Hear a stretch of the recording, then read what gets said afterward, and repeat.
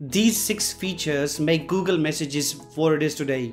If you're not using them, you're just using an ordinary messaging app, which in this world is unhealthy. Alright, the first thing is Google Assistant. Yes, this robot girl with a pretty voice is linked with messages, and it does many things. For example, if you get a message about your location, it suggests sharing your location with one tap, and this is just a part of it. You see those suggestions here?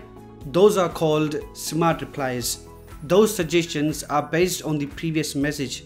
To see what else this pretty bot can do, head over to the message settings and tap on suggestions. The next thing, which is one of my favorites, is messages for web. I spend most of my time on my computer, and I get angry when I get a message on my phone, especially when it's on charging. Enter Google Messages website. Now I can go to this website and use messages on my PC. Yes, you will need to connect both devices and the internet is required. The next is chat features. I have been using chat features since they first introduced it. Chat features use your internet to send messages to Google and Samsung Messages devices. What else do you get in this option? You will see when the message is delivered and seen.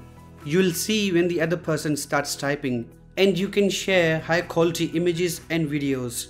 To activate them, head over to the chat features and verify your number. Alright, with so many spam messages these days, I want you to enable this option.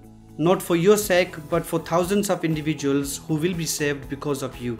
All spam messages are stored in this folder. You will get a notification when you get a new spam message. If a spam message is from an unknown number, you can report it so Google can add to the list. I've been saved so many times from those catchy deals and scary links. Alright, the next is emergency alert. No matter where you live, you must enable this option. With emergency alerts, you will get notifications of emergencies nearby. Those can be anything from floods to storms, and you can get warning messages. To enable those, go to the settings and tap on advanced. Then tap on this wireless emergency alerts option. On this screen, you will see alerts, but we will tap here and then on settings. Here, we can enable all alerts with one go. You can also enable specific alerts if you like down below. The last one is bubbles. Chat bubbles are like messenger heads. They look cool and you get to respond to messages quickly. Once enabled, your messages will display in bubbles. The app function is pretty much the same, it just gives a new look. Okay, before you go, I want to inform you some of the bonus features of this app. You can schedule messages, share your location, search through GIFs, stickers and emojis, make video calls, see iPhone reactions as reactions and so on. So get on this train and start chatting smartly. Anyway, this is it for this video. Thanks for watching.